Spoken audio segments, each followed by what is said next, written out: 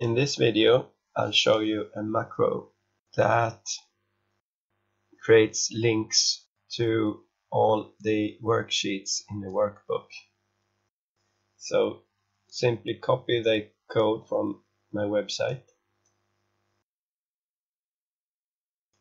Go to tab Developer on the ribbon and click on Visual Basic button.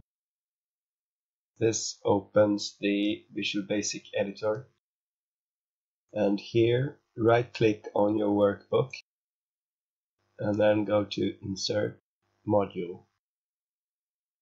And this adds a module to your workbook. Paste the code to the code module here. And here is the macro name. Now go to your workbook and select a worksheet that you want the links, where you want the links to be.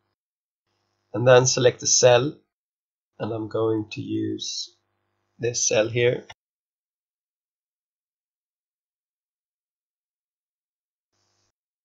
And then go to tab Developer on the ribbon and click on Macros button. Select the macro name,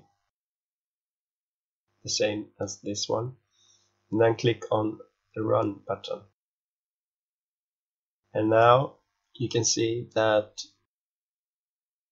the macro has inserted hyperlinks to all the sheets in your workbook except the sheet you're working in.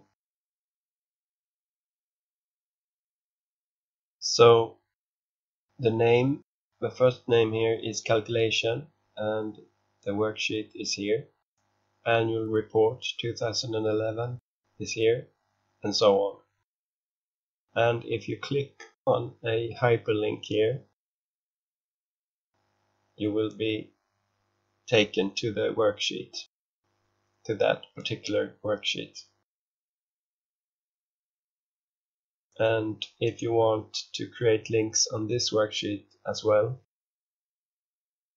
simply run the macro again.